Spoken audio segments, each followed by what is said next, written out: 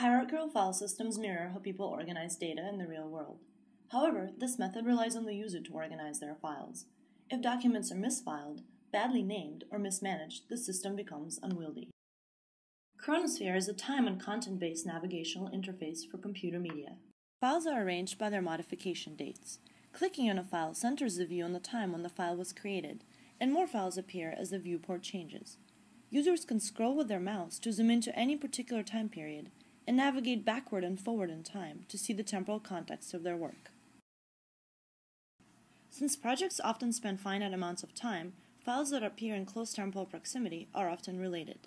Kronosphere naturally visualizes clusters of these temporal relationships. For example, images in movies that were taken at roughly the same time are likely to have been taken at the same place. Let's say I want to search for work relating to whist. Kronosphere zooms into last week and shows documents whose names or keywords contain the word whist.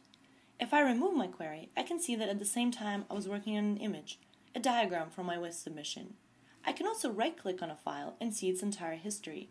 Each time a file is modified, it is considered to be a new entity on the timeline. Thus, the timeline serves as an unobtrusive versioning system. If I look at the associated keywords, I can see how my document evolved over time without having to open it. The system uses TF-IDF and text analytics to extract significant keywords and phrases from text documents. These keywords are displayed next to each document on the timeline. Similarly, images are tagged with their predominant colors, and songs are tagged with the artist and title information. Users can also add new tags or modify existing tags. This metadata enables users to quickly grasp the content of their files while browsing the timeline. I can also search for a particular file type. My audio collection shows a cluster of Belle and Sebastian songs. I can click on it to center, and then zoom into that day. I see that some songs are tagged with the album Tiger Milk. If I click on this keyword, and then zoom out, I can see all songs from this album. Kronosphere relies on rapid content-based image search to extract features from images and determine their relationships based on content.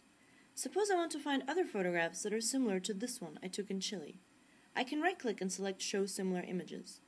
The timeline shows a set of photographs that look like the one I selected. I can navigate through them and retrace my journey as I photograph the same place from different angles and distances at different points in time.